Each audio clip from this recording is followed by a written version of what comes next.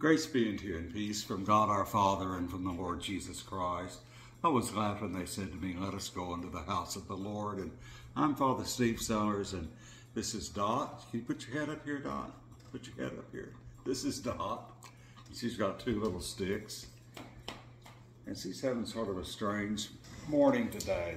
There are times when she just, actually I gave her her pills this morning, and so that's got her all, mix her pills in with peanut butter, and she knows something's not quite right, so she's acting sort of suspiciously toward me. So anyway, this is just a brief message of hope today as we are on the Thursday making our way into the month of August and watching the temperatures climb over 100 degrees and feeling that wet, hot, sticky humidity that we get this time of year. And that sort of is the definition of Houston during the summer, at least.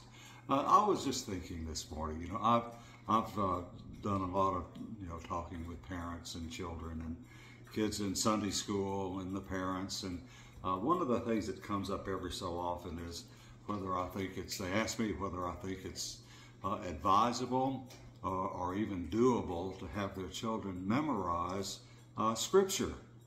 And of course, I am old school on that. I believe it's crucial that we memorize important passages of Scripture, just commit them to memory, because they come back to us during life when we need them the most.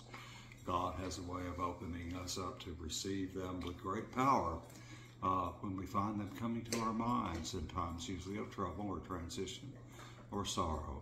He still speaks to us. And so yes, it's important to memorize Scripture. Have children memorize songs too, because there are a lot of children's songs that are have good messages about Jesus. And it's important to do that. Now the option, the other side of that story is the parents who come in and they say they were scared when they asked their children if the children knew any prayers. And I guess they were going to check the Sunday school class out whether they were teaching prayers or not. But generally, if children are not taught prayers or they're not taught Scripture, you get what you get. And there are even older kids that I've dealt with who the only prayers they have memorized are God is great, God is good, let us thank Him for our food, or something simple, like by His hand we are fed, give us Lord our daily bread, which is great to do that. But when it comes to expressing other things in prayer, sometimes they don't know how to begin, and that's where Scripture is so important. In our lessons today for the Feast of St. Dominic, our psalm is Psalm 51, which is filled with memory verses that are important to us to memorize and remember and say often. Because there's a passage in Psalm 51 that says this: create in me a clean heart, O God, and renew a right spirit within me. Cast me not away from your presence, and take not your Holy Spirit from me.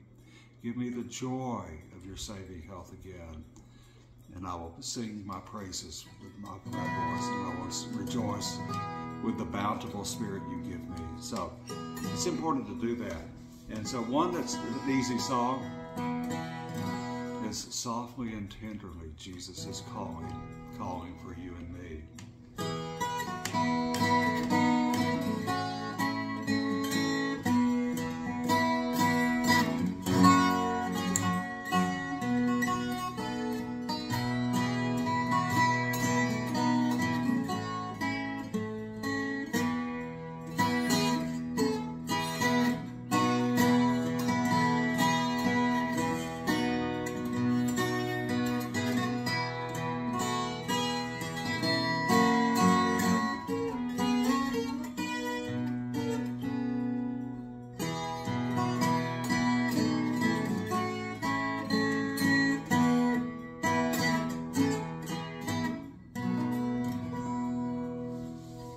I hope you have a blessed day today, and God willing, God and I will see you here again tomorrow. God bless you.